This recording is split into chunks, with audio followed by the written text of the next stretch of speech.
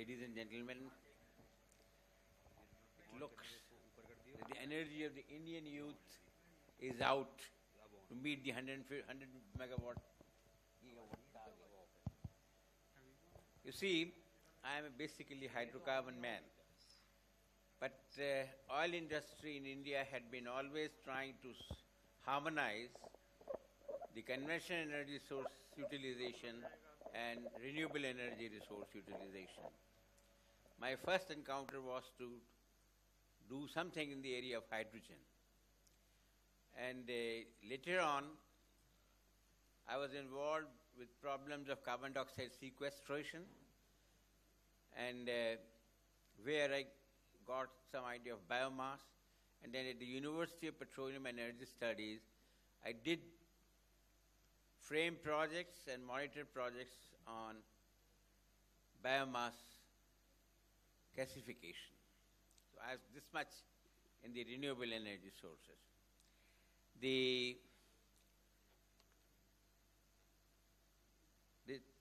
Our theme, our title of the session is very interesting. Sustainable, smart, and energy technologies. Now, what is smart? To me, smart looks something which involves an intelligent, fast decision based on information and converting that decision into implementation, taking it to implementation where least effort and least energy is utilized. It is both time and cost-effective operation of doing things with an intelligence behind, so that you do no wrong, zero defect policy practically.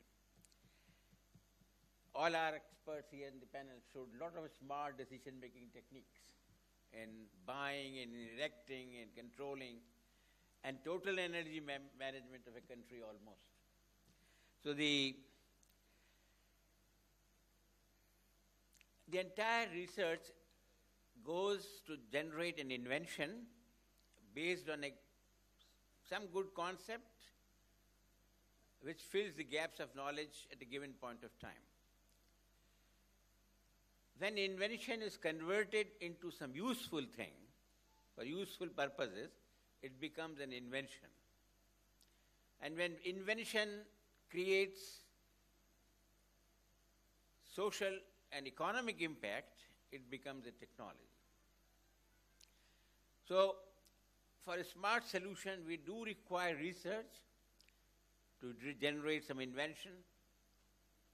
We do require innovation, and we do require research and development. And therefore, this session is really of great importance. The entire research and development is basically to dominantly focus in the area of cost and efficiency improvement.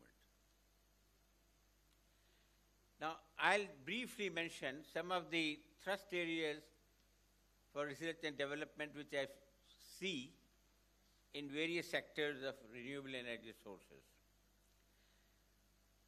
Well, in the solar energy, we have to be working for more efficient solar cells. People have talked about it, and multi-junction or multi-layered or maybe different dyes which have a low quantum yields, very high quantum yields.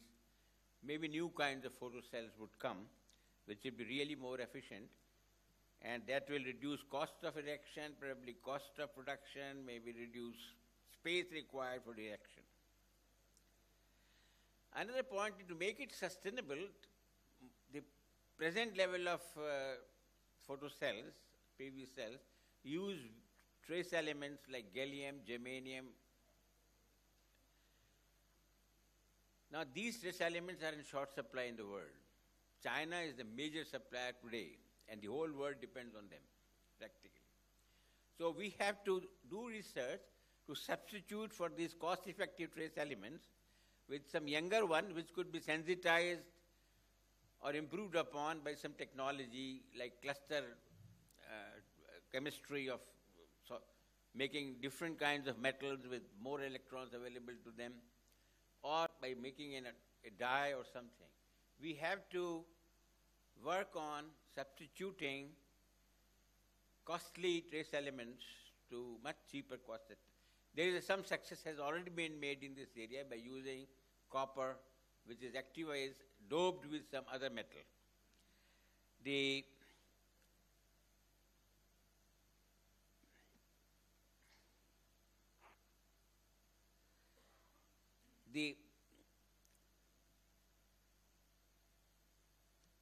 use of solar energy for hydrogen generation looks to be very attractive, but maybe it requires certain more research to make it cost effective. There are problems of overvoltages, there are problems of metallurgy in the entire of the system, and the whole thing may be patented, but it will require further improvement and further cost reduction. We will require in the storage field probably better methods. It appears that some high quality capacitors which can take immediately large charge and can be made to discharge slowly are possible.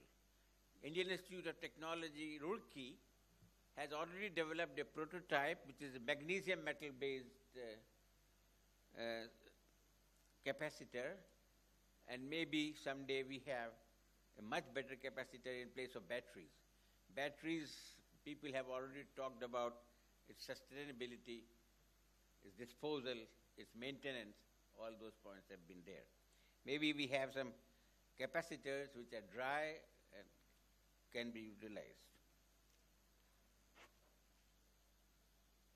And in solar energy, as my young colleagues have already shown, we do require, when we optimize grids, do require very robust software systems which are open access kind, which can be applied to any kind of grid systems and can be applied to any kind of computers and others,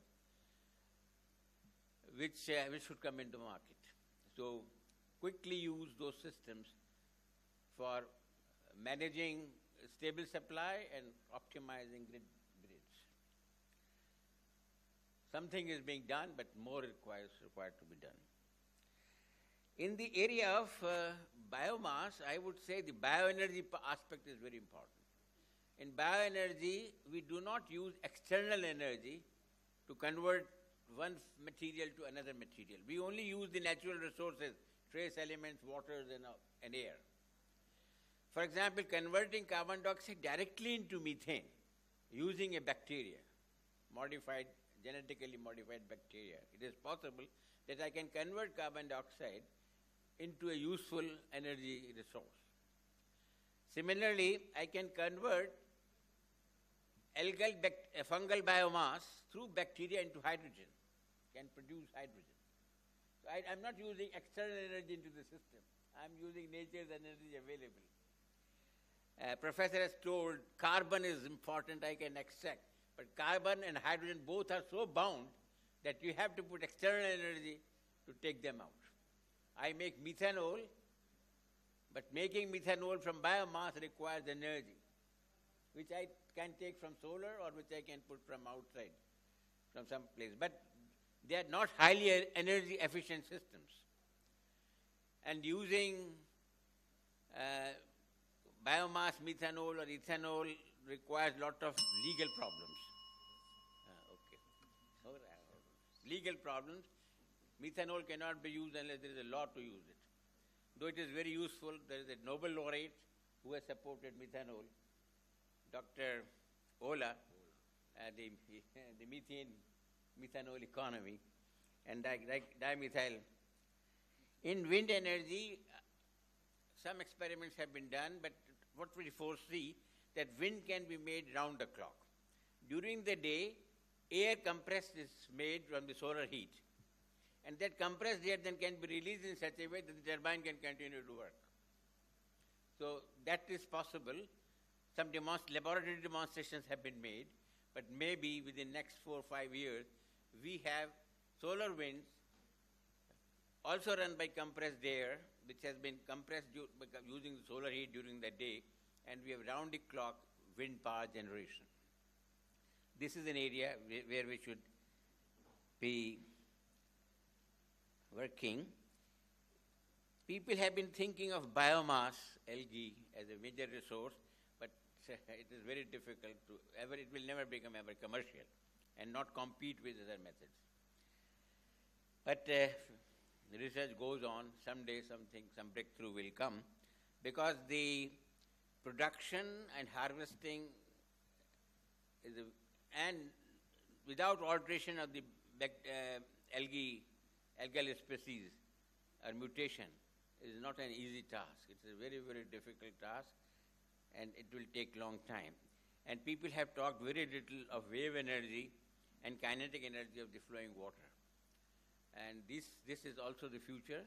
The Americans have already developed a patented marketable buoy which can generate 1.5 kilowatt of power from the wave energy of the sea. It can be made to float anywhere in the sea, and one can use. So maybe in future we have more of wave and flowing water kinetic energy solutions to energy.